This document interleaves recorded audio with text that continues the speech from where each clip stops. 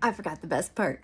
So I'm telling this story, and there's this guy, and he gets this girl pregnant. Now, she's not his wife, but his wife is the one that sent the girl to him. So anyway, he gets her pregnant, and then, you know, the two women, they start not getting along, and there's a lot of, you know, all of that going on. So the wife goes to the husband, and she's telling him about it. She's like, you know, and then this happened, and she's been saying, and I'm just over it. And he says, literally, okay, so this is a story in the Bible. I'm going to show you right there. For real, this is what he says. He looks at his wife, and he says, he didn't even say honey. I was going to say honey.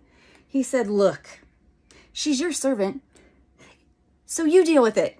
Look, she's your servant, so deal with her as you see fit.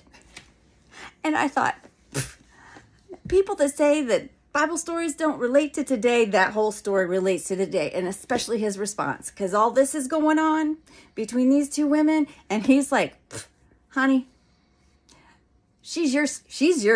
She's your problem. You go deal with it. I'm out. Bye. Anyway, check out the video. If you want to hear the whole story, it's on my YouTube, which is Amy's A Medibles. It's on my Facebook, and it's on my Instagram. So you can listen to the whole story. And I just can't believe, because I thought that was so funny. And I was like, boy, isn't that just the truth? Isn't that how we are?